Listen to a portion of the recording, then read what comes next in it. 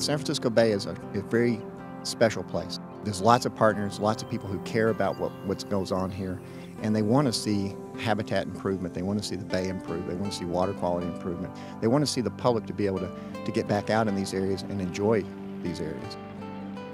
The bay's a third smaller than it was, and most of the tidal marsh has been destroyed as a result of development, diking and filling for salt ponds, agriculture, houses, factories, airports. And down here, right where this heavy equipment is, there's going to be a notch that water will be coming and going on each tide back into Pond A8, and we're slowly restoring it back to the tidal marsh that it was. In such a large restoration, this is over 15,000 acres, can't do it all at once. So we have to take baby steps, and we're doing science along the way to learn as we go to make sure that future phases of the restoration are informed by what we're doing here today. I mean, these ponds are ready to be restored. The good thing about diking all these ponds off is that it left all the historic channels in there.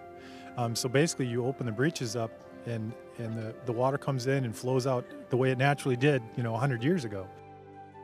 These restoration projects are helping us get back some of that vital tidal marsh that used to ring the bay and that is so important not just for endangered species, but for water quality and for recreation for the millions of people who live here in the Bay Area.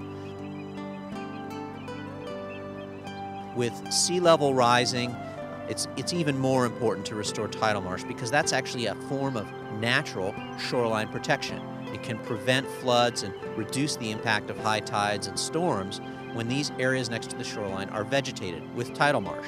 It acts like a sponge and helps protect the communities on the other side. People treated marsh poorly. That's what we did. People used marshes as the dumping ground.